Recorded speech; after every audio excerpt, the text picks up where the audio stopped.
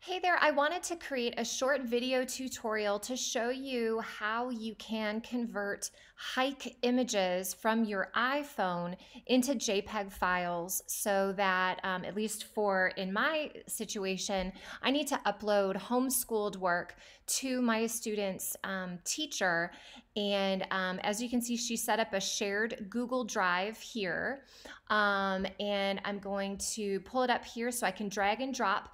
I went ahead and I airdropped the images over to my computer, but when I did that, they were actually in HEIC file format. And not everyone can open up a HEIC file format. That's a weird, like high efficiency format for images that's used on your phone. You can change it on your phone, but I believe it's to save on the space there. So there's a super easy trick to do it. I did do some Googling on how to convert it easily, and all of the top results that I researched fell flat, and they required you to download stuff and do a bunch of stuff and just seemed very outdated and not very easy. So I tried something that I thought might work, and it does. So I want to show you how to do this. These are the images of his work over there.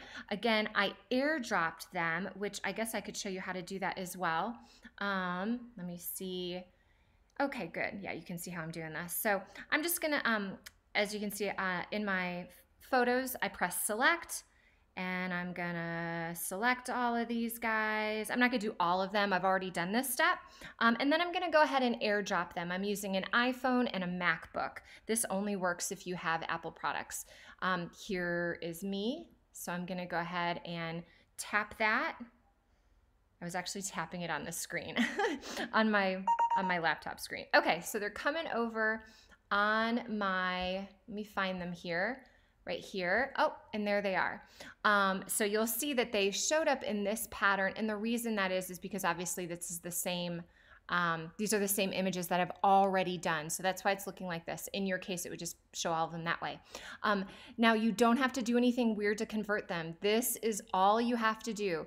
They are selected in blue. I'm gonna go ahead and right click, and then I am going to rename 15 items. It'll give you replace text. That is the option that you want.